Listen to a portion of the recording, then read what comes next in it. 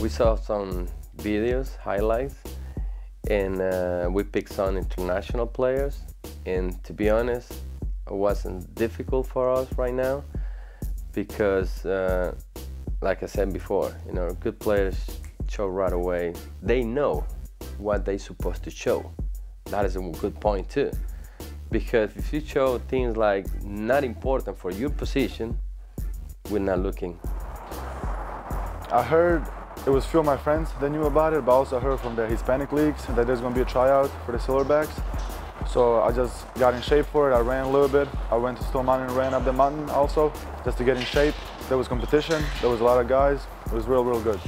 I was nervous, of course, the first day, but then in the second day, I think I played a little better, and I think the level picked up a little bit too. So, I mean, the experience was great.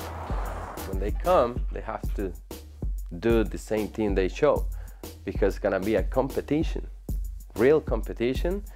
They have to fight for be a starter. They have to fight to be on the bench even.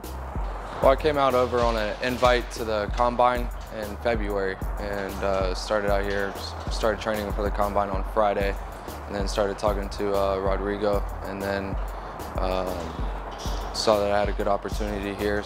I get to talk to Rodrigo straight away after the second day.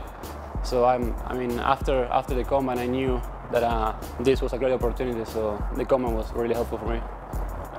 That is something that we're looking for, players that want to come to play here, be part of the Atlanta Silverbacks, but work together to grow.